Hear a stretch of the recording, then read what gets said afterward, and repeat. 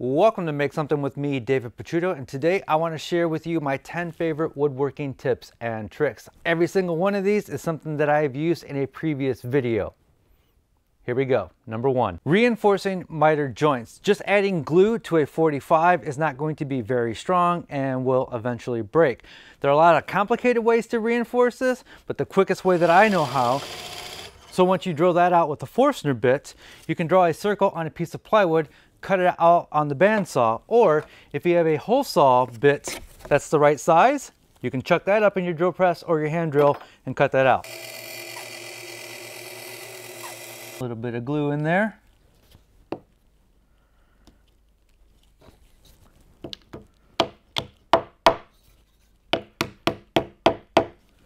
There we go. Reinforced miter, quick and easy. Next is if you have a gap in your mitered corner here, a quick way to fix that is throw a little glue in there. And then take a screwdriver and burnish that in there until that gap is gone. Next up is cutting wood with a jigsaw. And a great trick to not cut into your bench is to get some of the foam insulation. Throw that down, you can cut right into it.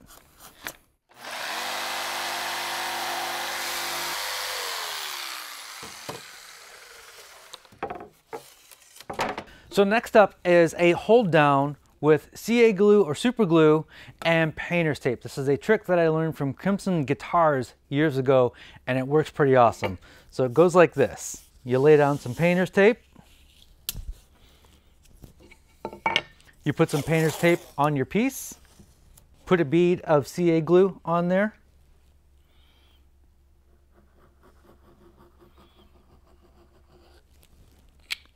That's probably more than what I need. This is the Gorilla Glue, but you could use any CA glue. This is activator. All this does is it sets the CA glue super fast, so you don't have to wait for 2 minutes for it to dry. Put some activator on the other piece, and we're gonna glue it right to the bench. Check this out.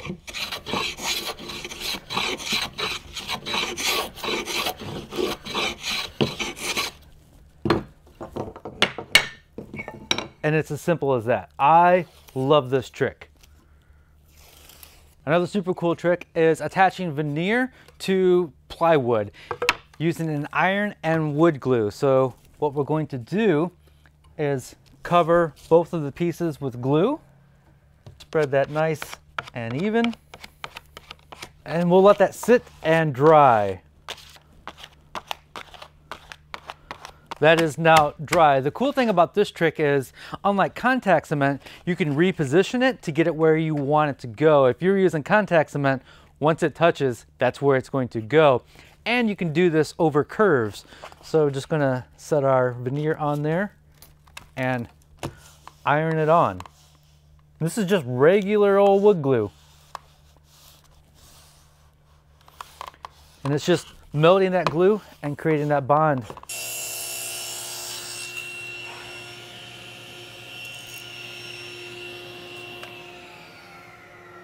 Here's another glue up trick that I use quite a bit. Super glue as clamps and wood glue for strength. So let's say I want to glue two pieces together and I don't want to wait for the glue to dry. I'll add some wood glue. But in between there, I will add some CA glue. I'll add some activator to this other piece here. And I can glue these two boards together, and that CA glue is going to bond instantly, and it's going to hold the pieces together as a clamp while the wood glue dries, and that wood glue is going to be a lot stronger than that CA glue. So when I'm in a hurry, I can move on to the next step. This is a piece from the previous step that we glued together, and as you can see, there are big gaps in here. Quick way to fill that up is just use some CA glue and start sanding away. That sawdust is going to mix with that CA. This is a big gap, so this would be a great example. That sawdust is going to mix with the CA glue.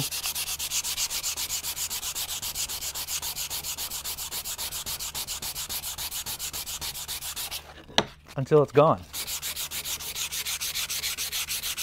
And since that sawdust is the same species as the wood, it blends nice.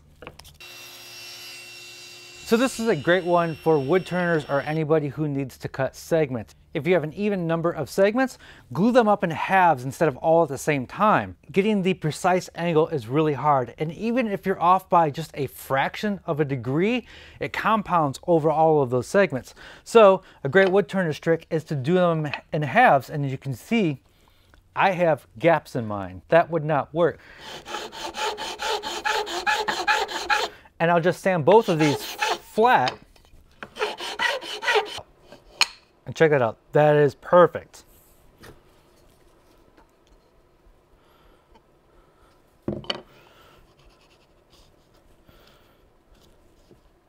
No gaps. The next tip is using tape when cross-cutting the veneer on plywood. If you don't use tape, you're going to get tear out. I'm going to do two cuts. I'm going to show you without the tape, and then I'll show you what happens with the tape.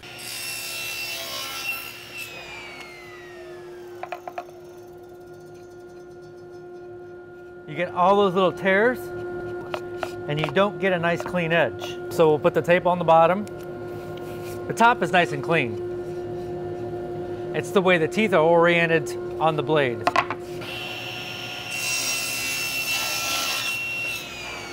Without the tape and with the tape. Much cleaner with the tape.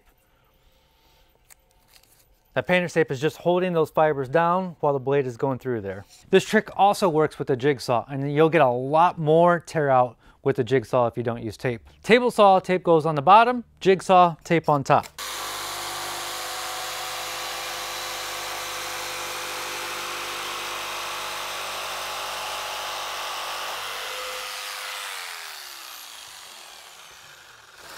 That is super obvious. I've got a lot more tips and tricks to show you, but before I do that, I'd like to tell you about today's sponsor, and that is Warby Parker. Warby Parker is committed to providing exceptional vision care online and in stores, offering eyeglasses, sunglasses, eye exams, and contact lenses.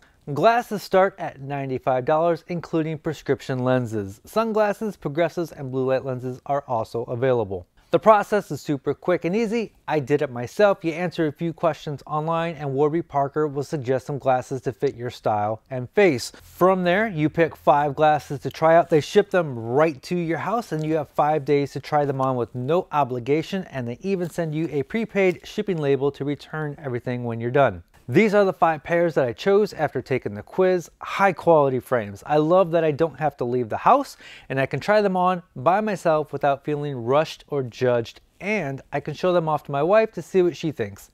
It's a pretty cool system. They've got extra narrow to extra wide to fit all face shapes.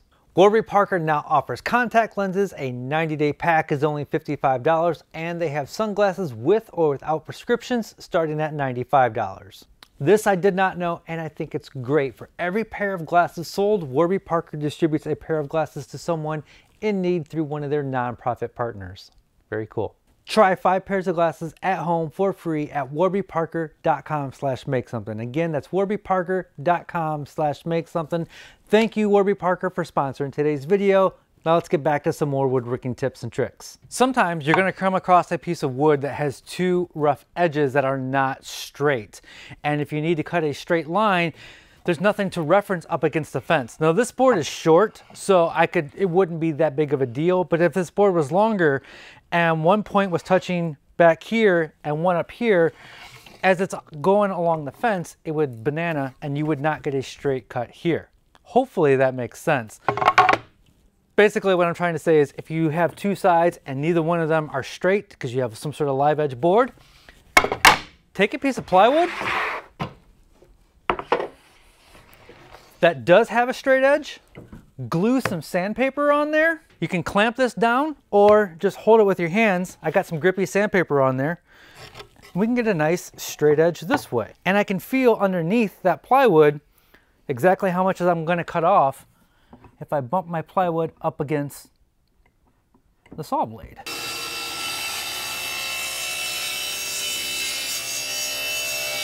You have one straight side, you can get rid of the sled and cut parallel pieces.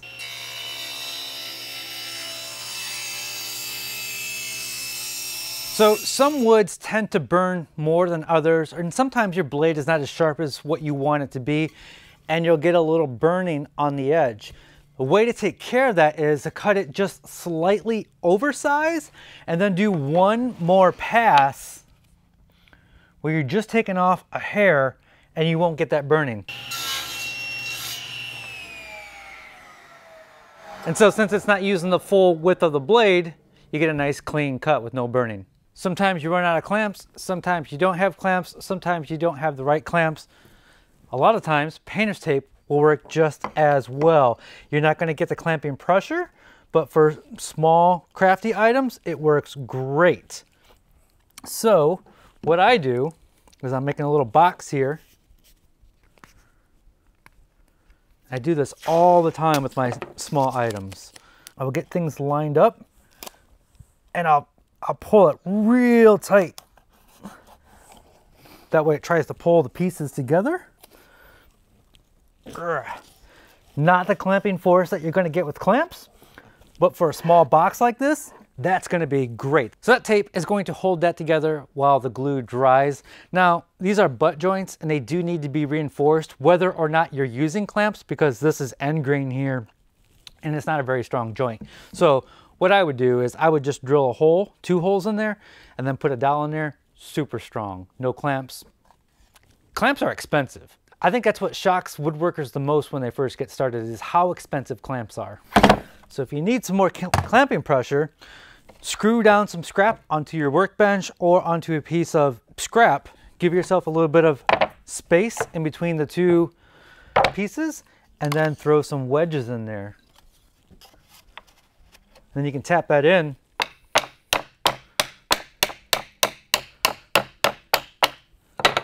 And you get a nice tight fit, no clamps. I lied to you at the beginning of the video. I said I've used every single one of these techniques in a video. That's the only one I have never done until right now. And it's a really cool trick, and I should have been using this years ago. And something else that I noticed that can make this even better is this piece right here was not perfectly parallel with this. So there was getting a little gap in there. So instead of putting 2 screws, I'm just going to try 1 so this can pivot. Oh yeah, that's even better.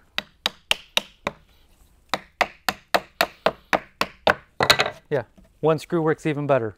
Obviously, you can make your own shims on the bandsaw. I think this was actually a pack of shims that I bought from the home center a while ago. They work really well for this. This is one that I use a lot when I'm making bandsaw boxes, because there's lots of curves and there's lots of glue up. And sometimes you think you've sanded away all the glue and you don't know until you add finish. So I smeared a little wood glue on there. I let that dry. We're going to pretend like we can't see that.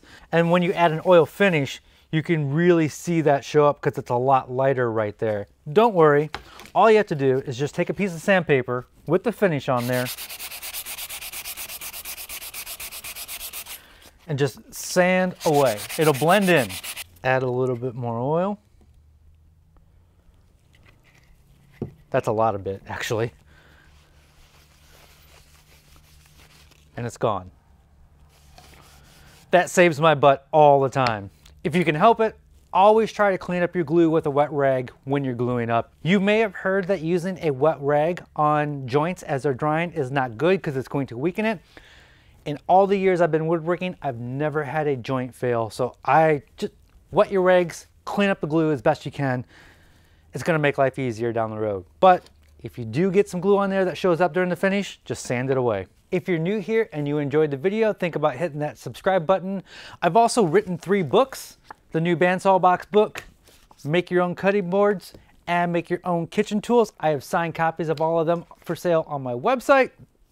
I've also got t-shirts, handmade mallets, and a bunch of other stuff on my website, so check that out at Make Something We'll see you in a few days with a brand new video. As always, be safe, have fun, stay passionate, and make something. Let's see if I can get this